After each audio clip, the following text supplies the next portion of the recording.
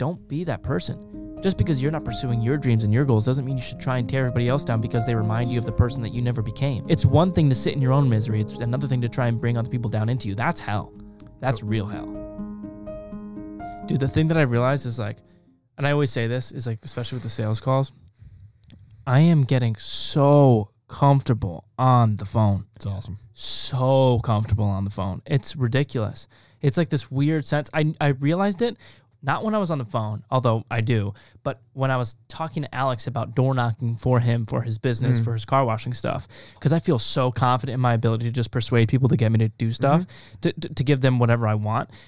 Yes, it kind of sounds shitty saying that, but like I just feel so confident. Like every single time now, like, well, because the thing that I realized, like, it was after we had that conversation. I don't know if it was before. It was before St. Joe's, or was the night of St. Joe's? We had the conversation like, bro, we got to ramp up. We got to do more of this. Exactly. You were like, how did you land 2 gigs? And you're like, dude, you're kicking ass. Like it was like the next day I landed like 2, which is a lot. It's hard. It's fucking difficult because like when you're on the phone, like their immediate answer is like they don't want it. They don't want skeptical. it. So like I've been like slowly getting to the point where I've made enough calls to now where I'm like, I get past that first no. Where they're like, no, I don't think so. We have in-house content. I'm like, listen, I was like, we'll come out to a game. We'll do it for free. We don't need anything in return. We're just trying to get our name out there and you get the free content. There's nothing there. I was like, I noticed you have a volleyball game on this date. Can we come out to that day? And they're like, well, I don't know. We have the season thing coming up. Maybe it'd be better for you to come out. And then I'm like, oh, so like, because immediately for like the first probably, I don't know, 50, 60 calls that I made, they're all like, well, I don't think I want to have you here because there's something that I'm missing, or like, no, because insert excuse here. But then when you just kind of keep talking and keep having the conversation, like you just like eventually they're like, oh, like he's a genuine guy. He's not, this isn't some sales call. That's why, like when you said like you're just, I mean, to me it's like, okay, first off, it's like. You're just like who's okay. First off, whoever says no is to professional, okay, exactly. I mean, like, I'm not trying to put us on a horse, but like I think from the quality alone on this camera and like from what we just sent in our portfolio, like what people are, to me, it's like it's not even like you're trying to persuade them to get something. Like you're just asking to do something, and you're just kind of making them aware of the reasons for why you want to do it. And it's all the purest intentions in the world, literally. Right? And it's like, okay, we want to make this our livelihood, but we're not trying to scam you in the process of doing it because I feel like, especially with the values we have with the business. Yeah, literally. That's not what we're trying to do. Not at all. Not at all. But yeah. It's weird. Yeah. Alex Mosey talks about it a lot too. He's like, if your sales team sucks, quote unquote, your product might suck. Yeah. It's a quote by Naval. It's you have to sell because I don't even know the fucking quote, but it's basically like the only reason why you have to try so hard to make a sale is because your product sucks because it doesn't sell itself. And that's what I've been thinking about. Like when we go to St. Joe's, when we go to Mitchell, we go wherever, every time we've gone all twice, they ask us for a meeting. We don't ask them. Yeah, dude. The product and the service has been selling itself. Now, it's not going to happen every time. No. But we've just gotten really lucky. But we have got... But we put ourselves in a spot to get lucky. That's what I'm saying. Yeah. But it's also like, we're fucking good. Like, we're good. We're undeniably good now. Yeah. It's like, yeah. And so, to me, it's like, it's so obvious. Because, dude, I'm like, when we were looking at, like, because I literally spent, like, 2 hours trying to find fucking videos to model because whatever. And I'm looking at the best Division I men's soccer schools in the United States, and they have no example videos. And I'm like, bro, the market is uncapped. Like, that's crazy. I know. Really makes you think. Because, like, I don't want to... No, everyone's not lazy, but it's just like, I just think people don't want... Yeah, I mean, like, pretty...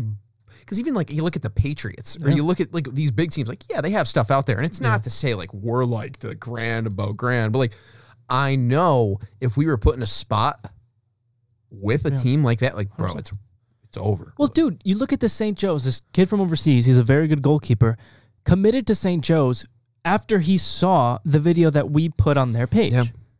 that was the breaking point for him. Yep. He was teetering on the edge. He saw that video, saw the professionalism, loved it, decided to commit.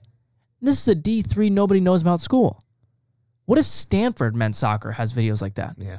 How much less time are they going to spend Makes recruiting? sense. How much less time are they going to spend doing X, Y, and Z that they need into getting players to look at their stuff, to look at their page? Like, all of these things that come into just having high-quality content consistently on your page.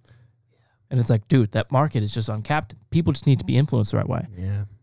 And it's true. It's like there's all this potential that's just sitting there on the table. We just need to come in and let people know. Yeah. And I think the best way to do that is, thank you, Alex Hormozy, is to just go through it, just keep doing our free lead magnet and see, let the chips fall. Like, fuck it. Believe me, don't believe me. I don't give a shit. Well, we'll see where the chips fucking fall. You're such an absolutist. Like, stop. Yeah, man. Actually, I wanted your 2 cents on this. I know I keep talking. This is completely. No, I don't care. Is a tangent. No. You're good. Go. I'm gonna leave names out of this. You probably will know who, and they're not gonna be listening to this anyways. But either way, my friend's dad is always telling him to not start a business and to continue going to school, even though he wants to start a business. That's what he would be better at. He knows that. He's afraid to start, but all he needs is some encouragement from the people that love him to start it, and he would. But he's not, and he's getting the opposite, and he's staying in school. And a couple days ago, I'm sitting there, and he spent literally like 45 minutes trying to convince me to get a job and to stay in school. He's like, well, what's your favorite part about your business? And I was like, well, that's a good question. I was like, I think the big part for me is like, it's not even like, I do love videography. Like, it's fun, but I don't think it would really matter. Yeah. Like, I think it matters to like a 50% extent. Like, videography is really fun. I love videography. I loved photography. I love sports. Like, all this stuff. It's fun. You know what I mean? Mm-hmm. And so like, but I feel like, especially with you and I, we can get to like any field and we would just love building. Dude, I was literally, we had the food truck out there today and I was put on, we had to be inside because of the rain today. Oh, yeah, so I was a food runner for the pizza and I'm like, this is awesome. I love this. Yeah, like, I was running back and forth with like fucking 5-6 trays of pizza. I'm like stashing them out, dishing them out. I'm like, I love this. Like, it just brings me back to my days. But yeah, I totally 100%. Get what you're saying. Yeah. Yeah. And as a total side note, bro, happy people are happy wherever they are. Yeah. Like, yes, job dependent. You should pursue something that you love to do. It impacts you for sure. But happy people are happy wherever they are. Like, it's really like it definitely plays a role. Like, it will make you a lot more miserable if you're in a job that you hate. Okay, but I think a lot of okay. So after we finish this up, I really want to talk about that. Okay, like happy people are just happy wherever they are. Oh, I have to say my name. Anyway, so he spent an hour trying to convince me. He was asking me questions. He's like, well, what's your favorite part about building the business? And I'm like, well, I just love building the business. I love the calls. It's scary, but it's fun afterwards. It's fun landing clients. And I'm like, so I feel like, probably most of it is, just the relationships and like, so I think the best part for me is building relationships and the EQ stuff that I have to endure. And then he just started rattling off different jobs that I can get. He's like, and it's $100K start out, pay for right out of college. And he's like telling me all this stuff. And I'm like, and he's like, so what do you think? And I'm like, no. Yeah. And then I was talking to his son and I was like, listen, man, I was like, he has good intentions sometimes. At this point, I didn't feel like he did. I feel like the reason why he was coming at me, and this is what I told him, I said, I think the reason why he was trying to convince me to stop trying to build a business is because I'm reminding him of the things that he never did. I'm reminding him of the life that he never tried to live. I'm pursuing the things that he never pursued. He didn't try and start a business when he was fresh out of college. He didn't try and pursue his dreams even though everyone was telling him it's not going to work. He didn't try doing the things that were scary because he wanted to live a comfortable life, and he did for 20-something years. And now he has to look back as a father with kids and responsibilities and say, I should have done it. And that's one thing. But another thing is to, consciously or unconsciously, you're still at fault, to try and pull other people down to not do that. And I get to sit in a position where I'm conscious enough to be like, ugh, but what about his son? He's going to keep going to school. He wants to start a business. His heart wants to start a business. You can look at him. I'm watching him talk to me, and he makes eye contact when he talks about building a business. And the second he talks about going to do his bullshit school stuff and his safe path with benefits, he looks away. He doesn't look at me. He can't look at me in the eye. And I can't even say that to him because it's going to crush him because he's not ready to hear it yet. But I don't want to say the sole reason, because the sole reason is him, but a huge impact and influence is coming from his dad. And it's like, fuck. A, I'm super blessed not to have that pressure, that same level of pressure. But B, it's like, dude, don't be that person. Just because you're not pursuing your dreams and your goals doesn't mean you should try and tear everybody else down because they remind you of the person that you never became. It's one thing to sit in your own misery. It's another thing to try and bring other people down into you. That's hell. That's real hell. The worst part is his dad probably doesn't even know what he's doing. That's exactly what it's like sad. Because I was talking about it and I'm like, because his dad did start a business about real estate and stuff like that, but it's never going to scale as much as it would have if he'd started when he was in his 20s without responsibility like we are. And so to me, it's like he has a small taste of what it could have been if he had 20 extra years of compounding. Yeah. And it's like, God, like what would you do? Like, what am I supposed to do in a situation?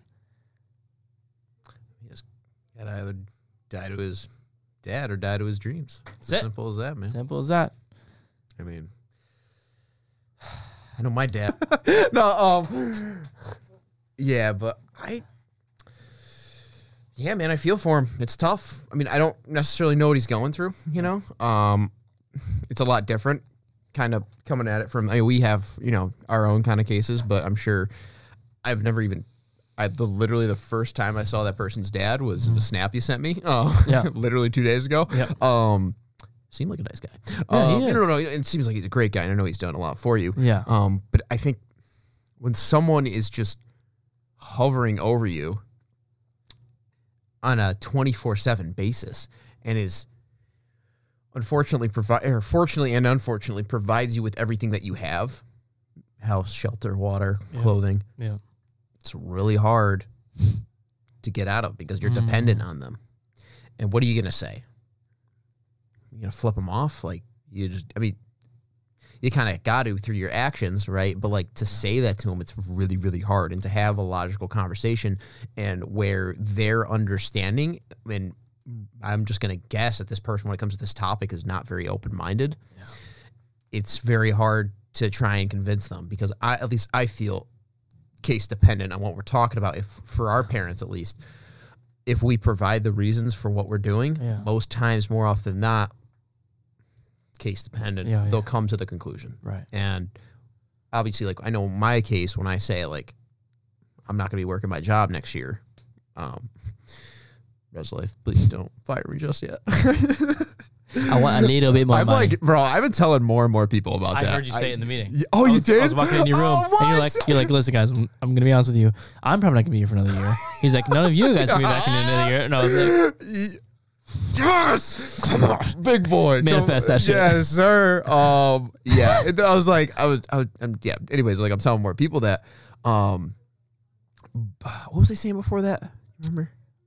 It's a lot more easy, basically, for our parents to be able to. Yeah, for our parents to kind of come to that understanding and come to that. But I think, this person should kind of, through their actions, just do their own thing, because that's kind of what we did, know, and because I don't really talk about this. I don't really try to bring that subject up. It's really tough for him, and I really do empathize with him, and it's tough, but he's just got to say, fuck it through his actions and just do it anyways, to the best of his ability, right? And I get it. It's going to be hard because he's not at that understanding yet. Because, like, literally, dude, I was thinking about this last year. I didn't know what I wanted to do with my life. I knew I wanted to do something with videography. I knew it was on that path. And or at least I knew, because I've always kind of wanted to start my own thing, my own business. Like, that's always kind of, I started, like, I've always looked at, like, the entrepreneur, I got it. Entrepreneurial lifestyle, and was like, well, that's pretty cool, man. I really like that. And it's so freeing because, when people even bring up, like, for instance, my boss saw me at the football game that week, and he saw us in our uniforms. He's like, he said it in front of the entire staff meeting. He's like, I'm going to embarrass you a little bit, Cal. He was like, I was so impressed by you out there in your uniform and, like, with you at the camera, and, like, that's my top boss. Yeah. And he's like, dude, you could be working for the NFL one day. Yeah. And he said that, and I was like, oh, dude, that's awesome. He said that. That's so nice. That's so kind. Yeah. But I was like, I don't want to be working for the NFL. Right. I was like, as a third party, that would be awesome. But, like, this, to me, in this position with the kind of abilities we have, this job is invaluable. It doesn't matter what position someone could offer to me. Like, exactly, yeah. And when he was telling me that, bro, the first thing that came to mind when he was trying to convince me of jobs, it's $100K straight out of college. I'm like, I would take $10K living with my mom till I'm dead and do this. I know. It just feels so much more right. I don't give a fuck about the money. Clearly. I don't give a shit. I don't give a shit. No, really. Like, I do, but in terms of priorities, no, bro. Yeah. I'm not going to fucking go get a safe and secure 9 to 5 so that I can make more money. For what? It's sickening. For what? Man. But the conversation always comes down to, excuse me. The conversation always comes down to, it's just so unlikely that it'll work out for you. And then I'm saying, and then I don't know how else to tell him, like, I get I'm not Elon Musk, but I don't know how else to tell you that I know I'm a 1% person besides telling you just wait and see. And that's all I can say because I have no evidence. Yeah. I mean, I guess I do. Like anecdotal habits, like who do you know that does all the things that Cal and I do on a day-to-day basis? Yeah. Like who do you know that's willing to put in this work? Yeah. But I would be wasting my breath. It's like there's no results to speak for it. So it's like, I just have to stay quiet and be like, the thing is, like, we're not going to stop trying. That's it. We're not going to stop. Like, it's just not going to happen. Like, it doesn't matter if we lose all these cameras, if they get blown up, like, we'll figure it out. We're going to figure it out. Right. We'll figure it out. Like, shit goes under. We'll figure it out. Right. Like, because like literally you're my ride or die. When it comes to like literally life. So, I mean, I think, maybe it's that simple. And I think a lot of people, you just have to be adequate to be dangerous in today's society. So, a few good habits, and wow, you're like above everyone, which is kind of scary. Like I think you brought it up one time. It's like when people walk into your room and they see your bed made.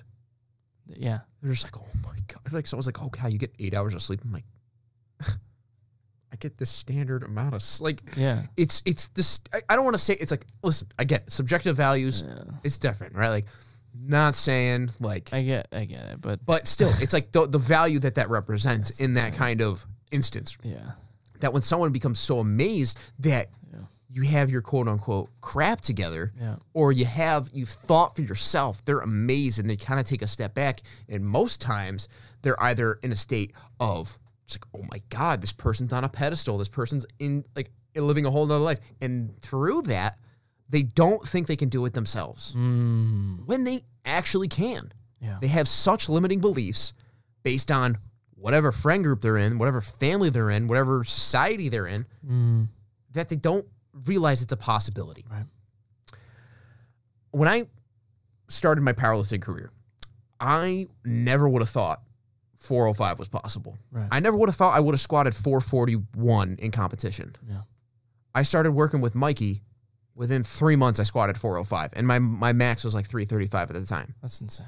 So I'm just using that example because when you start to when you start to hang around other people that see your actual potential and start to bring that through to you, they break those limiting beliefs in their hand. Yeah. But you just got to have blind faith because every single time Mikey was like, dude, you're about to hit 405. Dude, you're about to hit 405. I never believed him. But now I believe I can hit 500 within the next year, right? Yeah. So it's like, that's that switch. Yeah.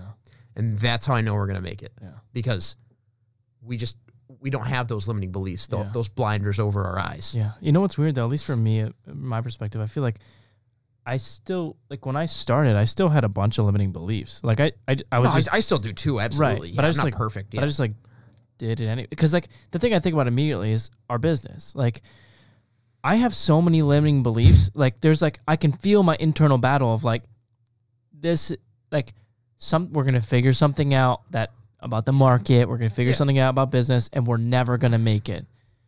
But I've been saying the same thing to myself and I never thought we'd be in the position that we are in now. Yeah, exactly. As quickly as we are now. Like my self-limiting belief would have told me we wouldn't be in this position that we're in now. Getting like basically fully booked. Like I would never say that. I would never say that. I would never say that we would even have the facilities to buy an R5C. Yeah. I would never say any of these things. And it just keeps happening. And it just keeps happening. But the reality is it's outworking your self-doubt, period. Because you're always going to have limiting beliefs. They're never going to go away. Of course. Surrounding yourself with better people will help them slowly be dampened. But you just have to do the thing. Yeah, absolutely. That's it. Yeah. Disregard how you feel. If you feel like you're the worst piece of shit ever, or you feel like you're the fucking man, it's irrelevant. If you do the thing, regardless if you have doubts or not, you will slowly crush that self-doubt belief. Period. And that's what we're doing now. And that's what I want my motherfucking friend to do. Yeah. Is to just outwork that shit. Because I'm like, dude. He doesn't know it's real, but you see it. But, but it's like, I don't know how he can't see it. It's like, lay out the math. Like, fuck my ideas. Yeah. Like, you knock on 30 doors a day. You get 5 of those doors to let you do their car for free. That's a radical overestimate. Probably it'll be 5 for 5, most likely. Can I do your car for free? No. What? That doesn't happen. You go, knock on 30 doors. You do 5 of them. It takes you a couple hours. You weren't going to do shit with those couple hours anyways. You weren't working. You weren't doing homework, whatever. You do that. Then the next month, one of those, let's say 20 cars that you did that week for free, 1 or 2 or 3, come back as recurring customers. Mm-hmm. That's $200 a month from each car. That's $600 a month that you're making as a side hustle after 1 month. Oh my God, yeah. It's so practical. And imagine you just knock on as many doors as possible and you ramp it up. That's only 5 days a week. And I'm like, dude, you would quit your job so fast. You would drop out of school so fast. But you won't do it. You would tell your dad to go fuck himself so fast. You wouldn't want to do anything else. You wouldn't do anything else. So when you ask him, let's go do it, what does he say? He says, no, he wants to do it. He doesn't want to do it with me. And I'm like, that's fine. You're not doing anything. I'm like, the reason why I want to be involved is so that I can just fucking kickstart the gear and then just give him the lawnmower. Yeah. Just to show him, oh, this shit can work. Oh, that's fucking crazy. I have 10 cars to clean next week. Oh, this is actually kind of crazy. I didn't understand it was going to be this wild. Because my initial thought was his fear factor was coming from, oh, he doesn't want to go knock on doors because he doesn't want to get rejected.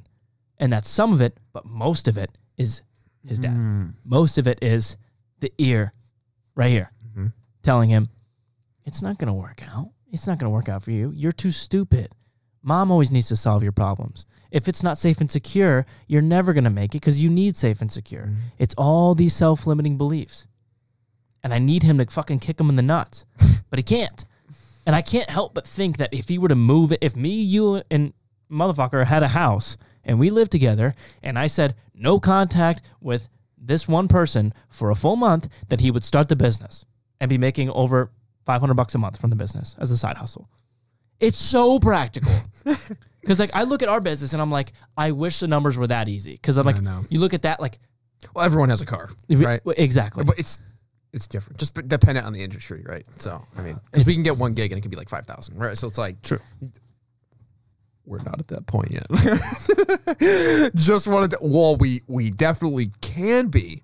We're on the road. Yeah, but we just we're getting to a point where we're trying to make those contacts. So yeah. How long have we gone? 5:55. Okay. Do you want to touch on what you were going to say earlier? Yeah. About No. happy So, I mean, yeah. So jobs? no. I think. Well, I want to kind of hear your thoughts on that. Like, why are happy people always happy wherever they go? I think it's ultimately, if you keep boiling it down, because perspective is a choice. Perspective is a trained choice. Yep. Because it's like I remember when I was working at the golf course, and this happened all the time. And I think this is one of the first things we actually ever talked about. There was this one shitty part of the job that was like the most physically grueling and annoying. And you have to go, it's called picking the range. And you have to go down this loud ass machine to go get all the golf balls off the range. And people would always be like, I fucking hate this. I don't want to do it. It's so annoying. And every single time I'd be working with someone that really hated it, I would just pick the range every time. I would just do it every time. And people were like, why do you want to pick the range so bad? I'm like, because you don't. And it brings me immense amount of energy and joy to know that I'm making your life easier. And that perspective of just like, I just wanted them to feel better at work because A, it made their job more enjoyable, but B, it made my job more enjoyable. But no one loses. Service. That's it. But that perspective is just a choice. It's just a choice. Because I work with other kids that are exact same way. Christian Luca, shout out to Christian. He's the same fucking way. Him and I would always battle with each other to do the harder job because we always wanted the other person to have to do less because we just wanted to be good people. And it made the job more energizing, fulfilling. We're washing off fucking golf clubs. We're refilling anyone can do it. It's mindless work. It's annoying. It's physically grueling. You're sweating your ass off. You stink. You're tired. You're up at fucking 4 a.m. But that perspective was a choice because there are people that went in and complained the whole time. Like, the baseline is no one enjoys the job inherently. It's not fun inherently to do. We all start at that base. Why do I have fun at work and you don't? It's a question. Why not? Because of chemical imbalances, or it's because I'm choosing to look at things a certain way? Because I know me in high school would have fucking hated it. Well, I did work. Me freshman year of high school would have hated it. But me senior year of high school loved it. Yeah. Why? Because perspective is a choice. And there's people that are going to be happy at work. There's people going to be pissed off at work. The situation is the same exact situation. You have the same job. You're wearing the same shirt. Doesn't matter. One person's happy, one's not. Why? What do you think? Yeah, no, I keep thinking about, like, because this past Wednesday, I told you about what happened. Oh my God, it was, I can't say what happened, but like I was on, for context, like I was on call for like the entire campus, right? So like if an issue happens, they come to me, and it was like, we have like this thing called active duty where it's like, we have like resident assistants in each hall, right? And they're like kind of, at the front desk if anybody needs anything, right? And we had some extremely, extremely high-level cases that, like, I'm not going to obviously disclose what's going on, but, like, I was dealing with that for, like, 6 hours straight. And it was nonstop, 24/7. Boop, boop, boop, boop, boop. You know, it's like, I'm like, and I texted you, I'm like, you're the DOD. It's like, I was kidding, but, like, still, it was grueling. But in that process, what I was thinking to myself was how, even though this sucked in the moment and it was awful, like what I always say about, especially with the position, the RA position and things like this, like being in the military, being like a police officer or something like that, I'm not putting these on the same plane at all, right? But saying like being in those kind of jobs where you're doing a lot of crisis management and crisis kind of situations and uncomfortable services that you have to do, such as like managing people's behavior, right? Like who wants to do that, right? No one. Correct people. Like you're indirectly benefiting yourself so much.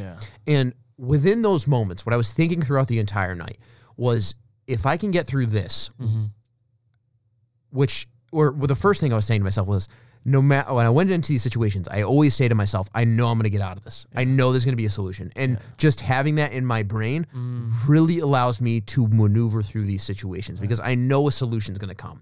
And so also too, what happens is I realize that indirectly I'm building great skills at the same time too. So for instance, like when we're doing an edit or, you know, you're doing a sales call and you're like, oh my God, this is so uncomfortable. Oh my God, this edit sucks. That perspective that I'm choosing in that moment is what brings me that kind of, I don't want to say happiness because I'm not just like, hey, another issue. What can I help you with? Like, but it's like you choose that perspective exactly like you said, and you choose the tough shit. You choose, or you don't necessarily choose the tough shit, but like you have these responsibilities, but you take them on and you pursue them as good as you can to the best ability because indirectly it's benefiting you so much because you're actualizing that kind of potential in those kind of circumstances. And then it reflects back to you in the future when that circumstance comes up. And what do you know? 100%. When you quote unquote progressively overload with a harder circumstance, you're building that skill, you're ironing that sword. And so in those moments, that's what I always think about. And so I think, like you said, I think happiness really does go with you wherever you go. But I think unfortunately for a lot of people, they just live to see Friday. They just live to see the weekend. And it's like, they hate their week.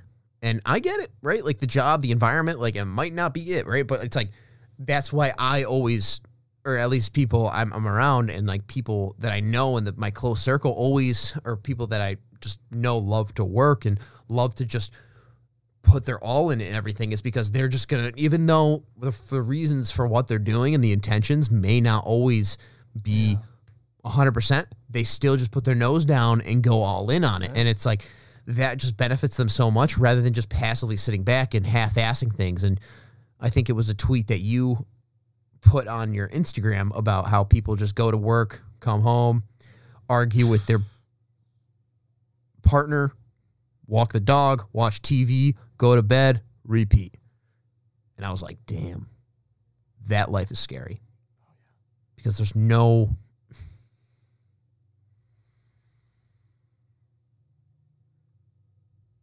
There's no, like, real activity in their life. And it's so sad to see because they're just, I can just tell that they're waiting until they're 65. And then when they hit 65, they're not going to be doing anything. Right. Because I was thinking about this literally yesterday, too, because I would rather have a night like that where shit is just getting piled on top of me. And I'm just getting fucked from all different angles. Like, seriously, bro. Yeah. Shit sucked. Like, it really did. And I'm glad I was able to help people. I'm glad I was able to reach a solution. But by 1:30 in the morning, I thank the Lord I didn't get any more calls. But, like, I was toast. I was done, man. Like, it was awful. But I would rather have that purpose in my life than nihilism, than pointlessness. Right. I'd rather, because sometimes, a lot of the times, like, when I finish everything that I do, I'm like, what do I do now? Yep. And shit sucks. Yep. I feel bad. It's way worse. It's way worse. Way worse. It's funny actually you say that because I remember growing up, what used to happen all the time, especially when I would have to do chores. I remember specifically when I would have to shovel snow. My dad would always tell me, because I would be pissed off, I'd be throwing a fit because I didn't want to do whatever, and he would always tell me, he's like, I don't give a fuck. He's like, you're gonna do it. You're gonna do whatever it is that you need to do. But your dad, man. You can do it pissed off, or you could do it in a good mood. He's like, but you're gonna do the fucking thing. Yeah, it doesn't matter. And I knew it, and like he would say it so many times to the point where like it didn't like resonate in my ears anymore. It would just like it was, oh, here goes dad again. But then after a while, you realize like, oh, yeah, that makes sense. Like, he was right for sure. Yeah. Because like sometimes life gonna be shit, and you're gonna have to you're just gonna have to fucking do it. Yeah. And so you can do it with a smile on your face, or you could do it pissed off, and that's a choice because your perspective is a choice. Yeah. It is 100% a choice. Yeah. And you could see that with any example that you want. To me, I just dislike the fact that I know there are going to be people that are just listening to this, if it's a soundbite or whatever, that think immediately like, you don't understand, I have a chemical imbalance. And it's like, get fucked, dude. Like, it's so annoying because it's not that I can relate to you. It's that there are people that have it worse than you that are doing it better than you. And you're using things as an excuse when you don't have to absolutely use it as an excuse. Yeah. And there are people with plenty of excuses. I have my fair share. Sure, you have your fair share. You have your fair share. Some people have it worse than others. Fine. Completely acknowledged. And I have empathy for that. But when you start to use your excuses in situations where you don't need to, everything you say is invalidated. Everything. Because now the line is no longer clear. And with that in mind, if you're going to be pissed off at a job that you don't have to be pissed off at, if you're getting pissed off because you got too much fucking mocha cream in your coffee, or because you have to go shovel snow, or woe is me because of X, Y, and Z, give your fucking excuse, insert excuse here, then I have no empathy for that. I just haven't. I can't feel sorry for you anymore. I can't, because you're using it when you don't need to use it. And perspective is a choice when it is a choice. And if you're going to decide to let life take you by the fucking arm and just throw you around based on your external circumstances, that's your choice too. But don't complain about it. At least not to me, because I'm not here to hear it, to be honest. But yeah. Yeah, man.